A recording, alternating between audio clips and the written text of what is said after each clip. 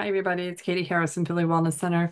So today we're talking about membranes. And when people think about health, they think about hormones, the gut, maybe the mitochondria, but almost no one talks about the most important structure in the body and the one that decides how well every cell is going to perform, how fast you age, and how resilient you are to stress. And that structure is your cell membrane. And it's not just a wall, right? It's a living, breathing organ that controls the voltage of life itself. So you have 37 trillion cells, and each one is wrapped in a membrane that decides what comes in, what goes out, and how that cell communicates with the world around it.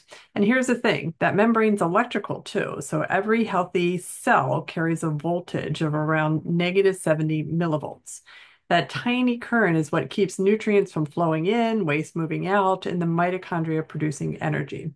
When that voltage drops, things start to fall apart. Healing slows down, fatigue creeps in, you get brain fog, inflammation, hormone resistance, because your cells are literally losing charge. So think of your cells like a battery. When fully charged, everything works beautifully, right? When it's drained, you feel tired, achy, old.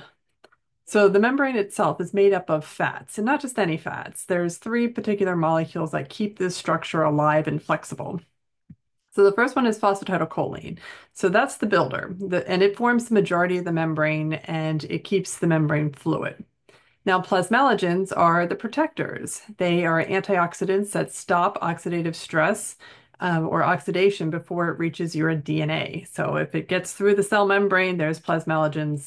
They're there to attack it so that it can't reach your DNA. And cholesterol, which is a stabilizer, it gives the membrane strength and balance. Together, these create the architecture of youth.